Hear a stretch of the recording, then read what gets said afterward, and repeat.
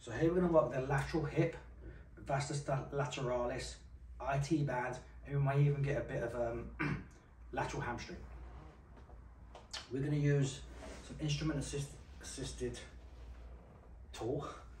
So I'm going to apply a little bit of cream here.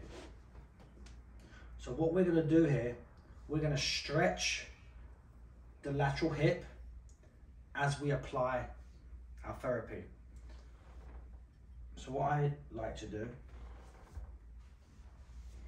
I block with one arm, block with one leg, so I'm here. So if you've done our stretching class, you'll notice how we do a lateral hip stretch similar to this. So I want to expose the greater trochanter, and what I'm going to do, I'll just scrape and stretch, scrape and stretch. Gua sha tools are great. Many different tools on the market now. So here I'm just stretching. So this is a great way to increase length, reduce pain perception, autogenic inhibition.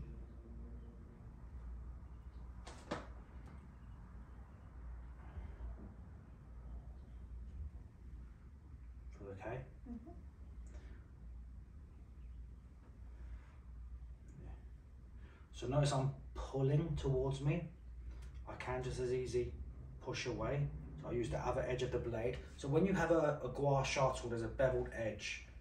So the beveled edge on this blade is, I have to pull. If I push with that edge, it's not the same. So I have to flip the angle of the blade and I'll push away this way.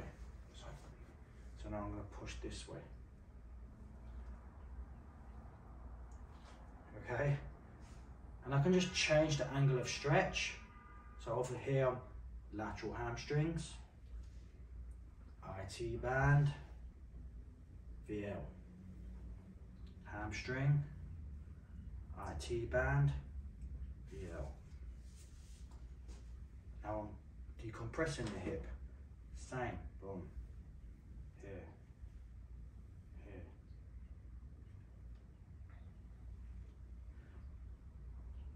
Different strokes. It's called a U stroke, here. And when I'm doing this stroke, this particular stroke, I can't feel any gristly or any crunchiness. Same when I do this stroke actually. But when I go here, obviously you can't see it on camera, but Kiki can never.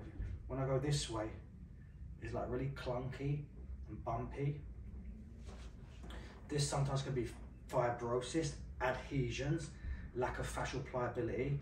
It can be little tiny micro deposits of lipoma fats, little fat cells underneath. But I find when you can only feel it, so this way, no crunchiness. This way, a lot. So I will tend to work along the crunchy line here. And same with the strokes that we teach all the time, guys. Like, we don't have to do all the way from the knee to the hip. So if Kiki's having adhesions here, or this is where we feel the dysfunction is, we can stretch and just work these small little pockets of tissue. We don't always have to work the whole line. So I could be here. Push against me, contracting the hamstring, relax. Push here, contracting the hip flexors, relaxing the hamstring. Coming in here. There's definitely something going on here. And relax. So if you want any advice on tools, reach out to us. There are a bunch that we recommend and we like. Some are not so good, and we'll tell you those in private. But yeah, instrument assisted therapy is just a great addition to your current practice.